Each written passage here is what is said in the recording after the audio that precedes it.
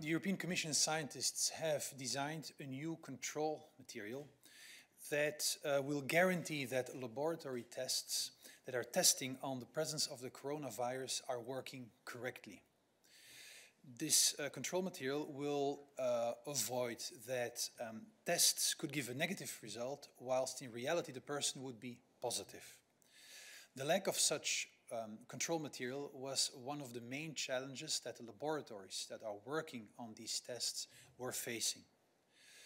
The control material, which has been developed by the Joint Research Center, consists of a synthetic, non-infectious part of the virus.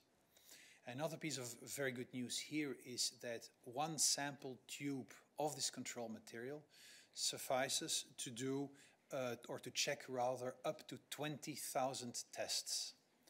As we have 3,000 of those sample tubes ready now, this means that it will be possible to check up to 60 million tests throughout the European Union.